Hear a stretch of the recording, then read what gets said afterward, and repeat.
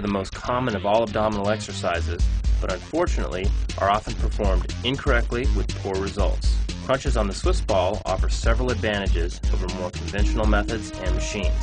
Using the ball facilitates full flexion and extension of your spine, thereby training your abdominals through a full range of motion. Crunches on the ball also promote balance and stability, stimulating your deeper core muscles in addition to the prominent rectus abdominis, or six-pack muscle. When done correctly, the Swiss ball crunch is super effective.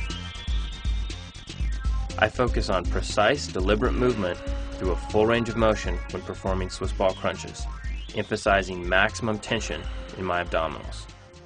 Start at the basic level with your hands at your sides and/or with your torso at an incline.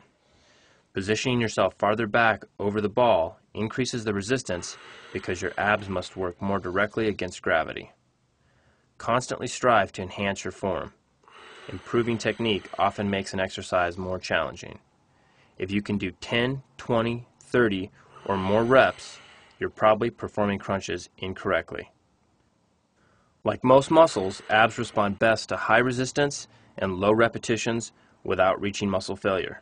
Start with 2 or 3 sets of 4 to 6 repetitions done 2 to 5 times per week. Here's a few do's and don'ts for Swiss ball crunches.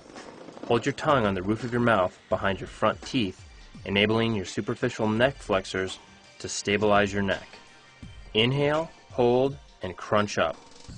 Slowly exhale at or through the top, then slowly extend back down around the ball. Inhale again at the bottom, and repeat. Keep your hips still and avoid rocking and/or sitting up. Hold your head and neck in alignment. Move your sternum to and away from your pubic bone. Flex and crunch up, then actively wrap and extend back around the ball. Strongly flex and squeeze your abdominals at the top of each repetition. Don't interlace your fingers behind your head and/or pull on your head or neck. Avoid holding your breath for too long. Master the basics before moving on to more advanced variations. Stop if you feel any pain, discomfort, or dizziness.